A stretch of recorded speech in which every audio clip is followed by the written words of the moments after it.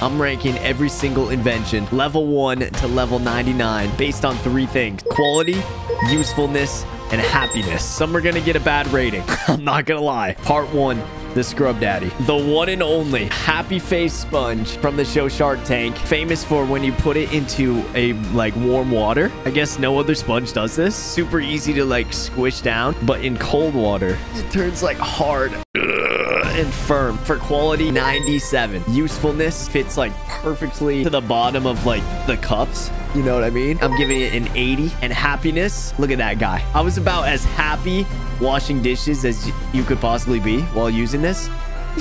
85, officially brackets level 87.